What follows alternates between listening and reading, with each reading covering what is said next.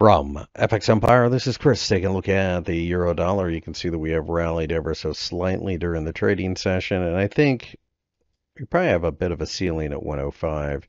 So somewhere between there and 106, I would expect to see the pressure pick back up. So I'm going to let it bounce a little bit and perhaps try to take advantage of it there. Certainly wouldn't be a buyer, and really it's not until we break above 108 that I would have to rethink the entire process. As things stand right now, the interest rate differential continues to favor the downside.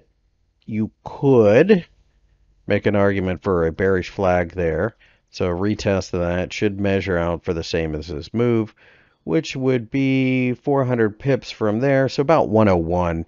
I don't think we get there overnight. The euro tends to grind anyway.